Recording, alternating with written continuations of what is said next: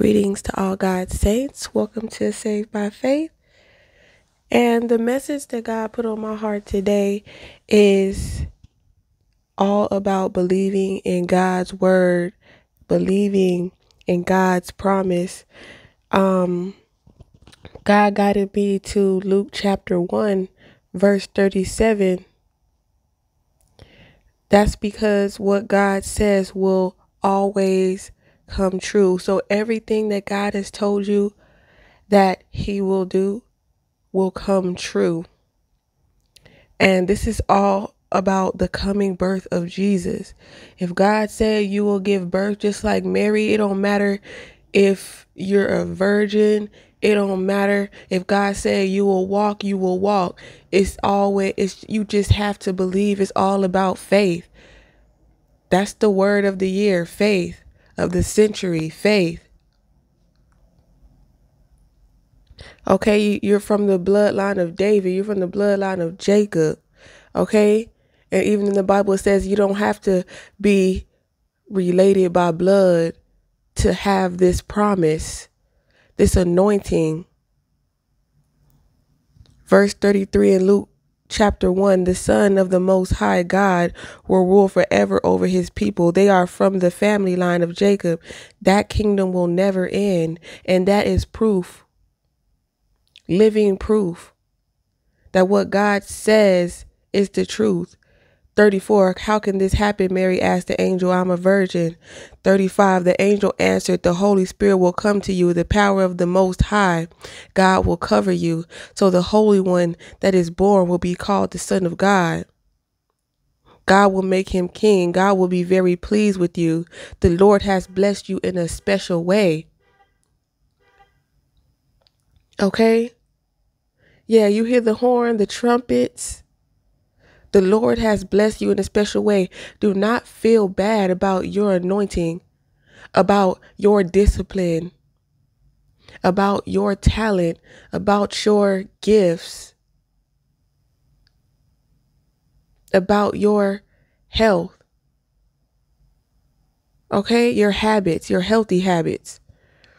Elizabeth said to Mary, so when Mary went to go tell Elizabeth about this message that the archangel Gabriel gave to him, and it's crazy because I gave my testimony about witchcraft and tarot and things of that nature. Now, I never did no spells and stuff like that, but I did used to do tarot, and God delivered me from that. And they actually use a lot of God's numbers. Those numbers are scriptures. Those angels are God's angels, not the devil's angels. Okay. And so when God sent Gabriel to Mary to deliver this message to her, she told Elizabeth, like, girl, why this angel came to me telling me I'm going to have a baby? And, Elizabeth, she didn't even know she was pregnant because she was too old to have a baby. And God told her she was going to have one. And guess what? She was 6 months pregnant. Okay. And so when the baby inside of her confirmed that to her, like, look, the baby will tell you what's going on. You know what I'm saying? Like, this person is anointed. This person is gifted. Always pay attention to your babies. You know what I'm saying? They know who they want to be around, don't want to be around, So with that being said, Mary let her know in verse 42, in a loud voice, she told her, God has blessed you more than other women. Don't feel bad about this. Okay? If you're a man as well, don't feel bad about how much God has blessed you because you believe in God's promise. That is why God has blessed you and blessed the child that you will have.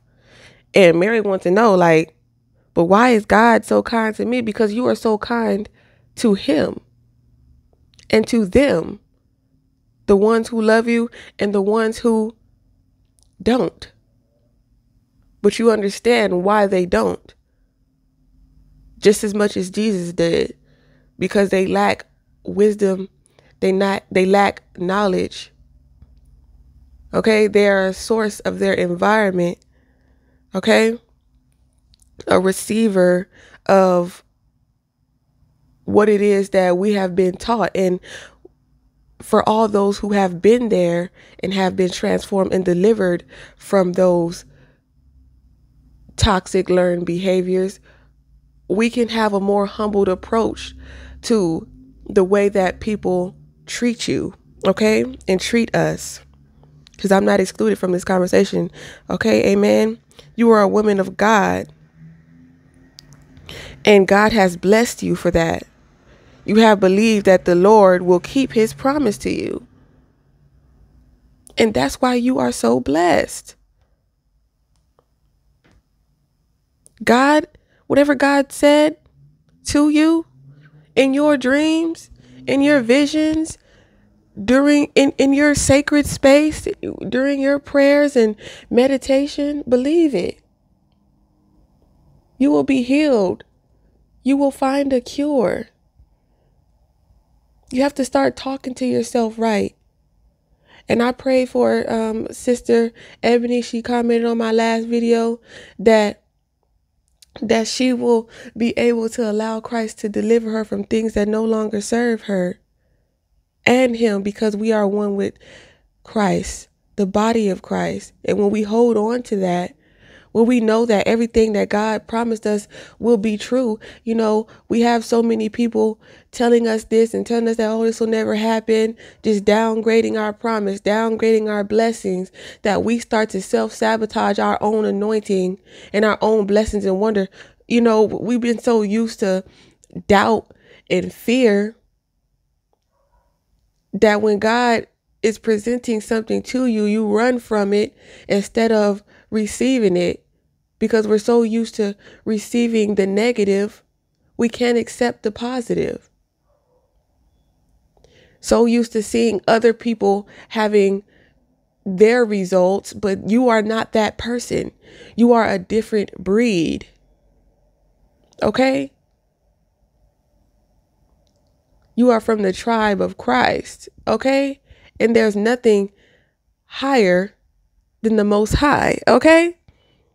Just like in Matthew 4, verse 4, man should not live on only bread alone, but should also live on every word that comes from the mouth of God. Because you know that you don't need anything but the word, because the word is true and is promised to you.